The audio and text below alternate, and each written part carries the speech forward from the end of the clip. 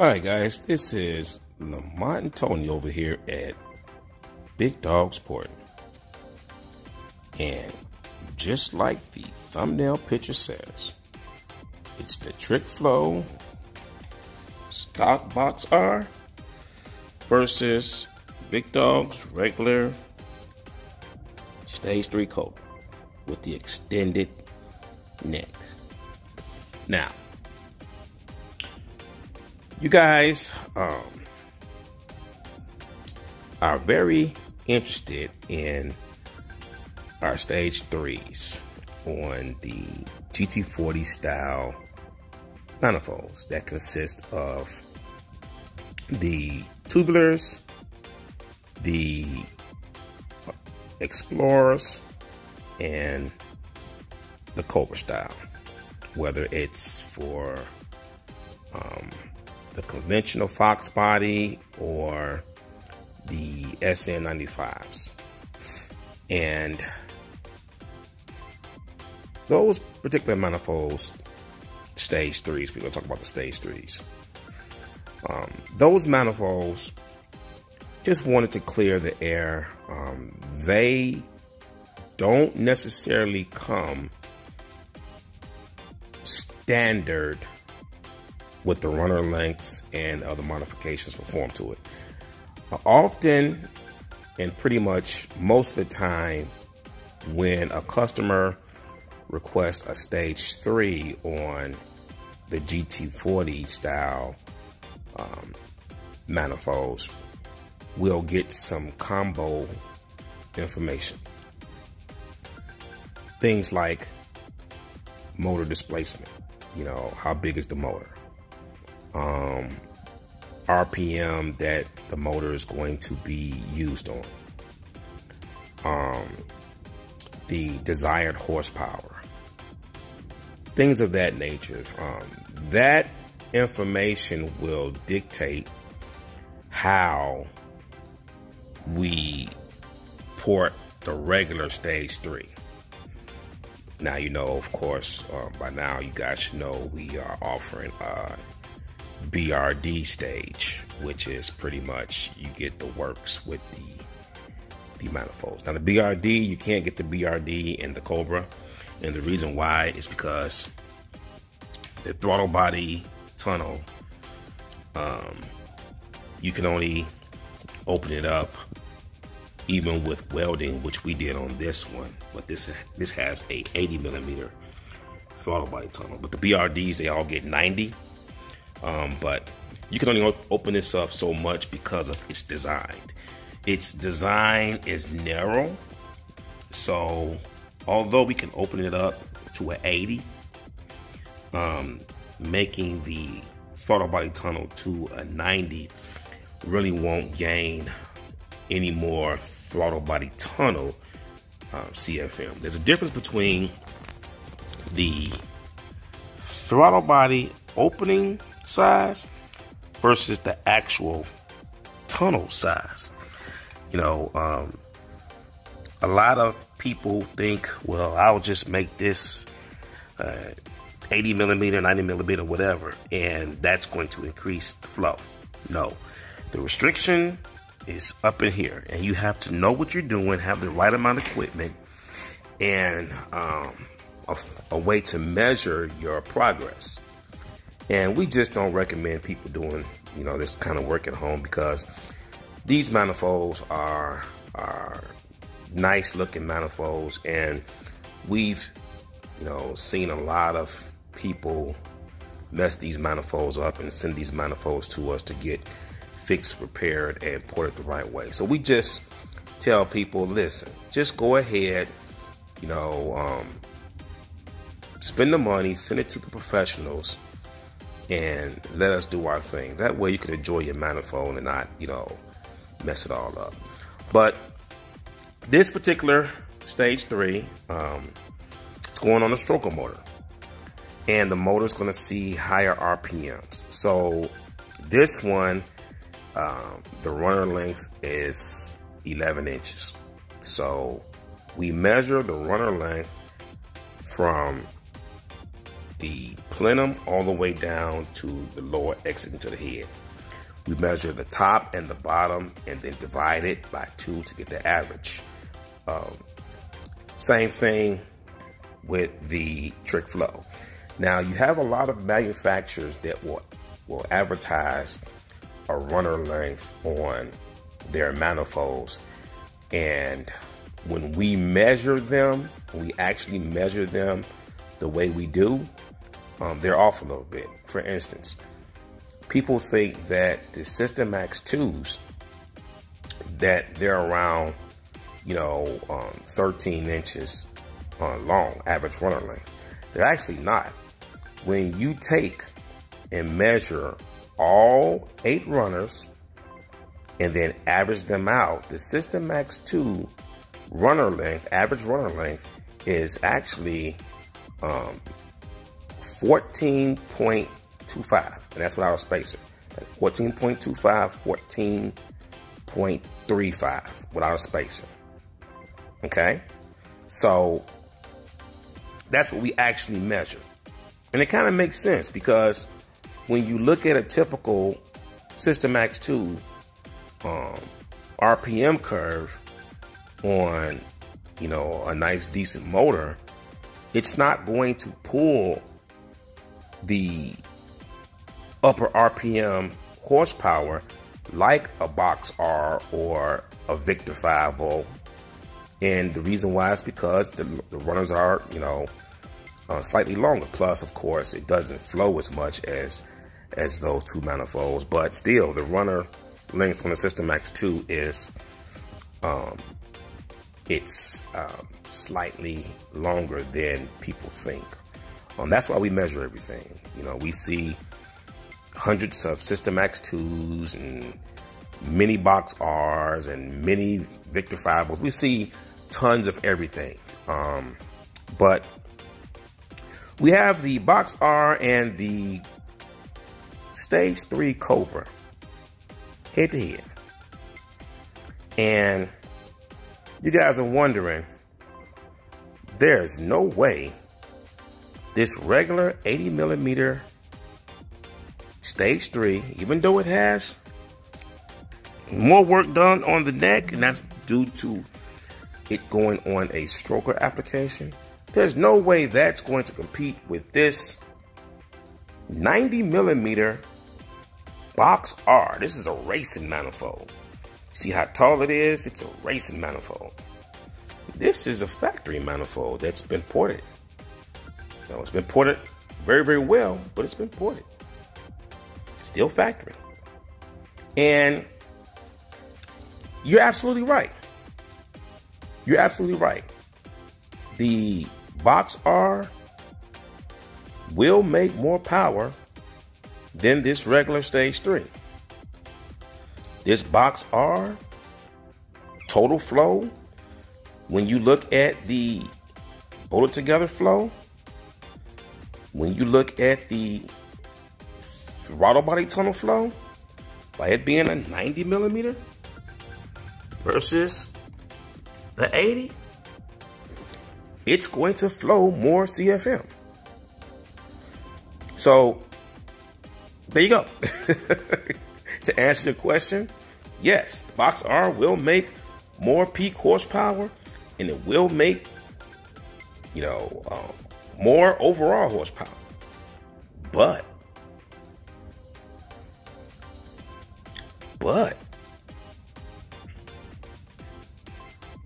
you can get a regular Stage 3 on any GT40 style manifold. It fits under a stock hood as long as you don't run a spacer. Even if you run a spacer, you can run a 1-inch spacer on these and it still fits up under a stock hood. Versus this one, you have to run the spacer adapter that allows you to run the Box R on the long runner R's lower. And you have to do a lot of modifications to a stock hood to get it on there. to get the close. A lot of guys don't want to hack up and beat up their stock hood. And also, these box R's are very, very expensive. Very expensive. And depending on, you know, when you're looking for one or where you're trying to get it, a lot of times they're out of stock. Versus this, you can get this anytime. You can go to the junkyard, get you an Explorer GT40 manifold, send to us, stage 3 or BRD. So this test, this flow test that we're going to show you guys, it's just an eye opener, because you have many options out there, many options, but it comes down to availability and price. And we had a customer that he had a stage 3 Cobra, actually just like this. He had the neck, extended neck that was worked, added material. It was an 80 millimeter, and his runners were not as short as this one, because initially when he told us his combo, he said the vehicle was going to be primarily a street vehicle. So, you know, we wanted to keep the low end torque, so we made his runners around 12 inches long, or 12 and a quarter. And initially he ran a 1-inch spacer, but then took that off. He was able to take that off. And he ran that shorty headers with some drag radials. His combo had a T56 trans, and he took it to a Mustang dyno. And it made right around 400 horsepower to the wheels and 420 foot-pounds of torque to the wheels with shorty headers. And then, just for test purposes, he got a ported box R. And this was a later date. Got a ported box R, put the ported box R on, and I believe he had a street tire on it this time. Long tube headers. He got some custom long tube headers with the ported box R test. And Mustang dyno. A little bit of tuning. Both of them was tuned pretty well. And the box R made, what was it? 420 rear wheel horsepower and something like 420 something foot-pounds of torque, if I can remember, like 426 or something like that foot-pounds of torque. So basically, it was about a 5 or 6% power increase. But he did say that the Stage 3 Cobra drove a lot better on the street versus his ported box R. Now, we weren't doing the BRD porting back then. So his combo was a 363. It was a mild 363 with a mild camshaft, very mild camshaft. I think the thing idled at 750, 800 RPM with AC and fully loaded. So that was pretty good. You know, a lot of people said it, you know, our Stage 3 Cobra wasn't going to make the power that it made, and you can't get that kind of flow from the GT40 style manifolds and yada yada yada. You guys have seen the naysayers, and I'm pretty sure they're not naysayers anymore. You even had a lot of, content creators, they said the same thing. But now, since they've seen the results, they're singing a different tune. So there you guys have it. There you guys have it. You guys have plenty of options, and pretty much we've ported well over 6,000, 7,000 parts now over the years. Have over 5,000 customers as of this video. We've ported some everything, and we get a lot of volume. We get a lot of volume because we receive and we ship internationally. So we have customers all over the place. We have customers. We just sent some parts to customers in Puerto Rico. We have customers in Australia. We have tons of customers in Canada. Customers all over the US, from Maine to California to Texas, Georgia to Colorado. So we're pretty good when it comes to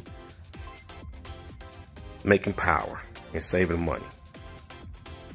So if you guys want to see more content, want to see more tests, just go ahead and let us know in the message section. Shoot us a message on the Facebook business page or the YouTube channel. Pretty much, you want to see it flow tested? Chances are we have examples here or on file. So once again, this is Lamont Tony over here at Bigdogs Porting. See you guys at the track. So we have the Trick Flow Box R, stock Box R, loaded up on the flow bench, and we're going to be flowing the number 3 runner, which is one of the straight runners on this. You see it comes directly from the throttle body tunnel. We're gonna see what this does.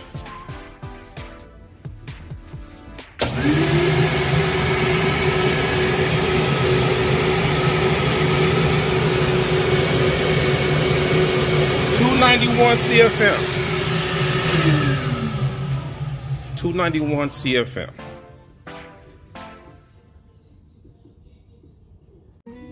Now we have the regular stage 3 Cobra, GT40 Cobra. We're doing the number 3. You can see it's all blocked up, as well as the back there. This one has the expanded neck modification, but it's still a 80mm throttle body opening and tunnel. Let's see what it does.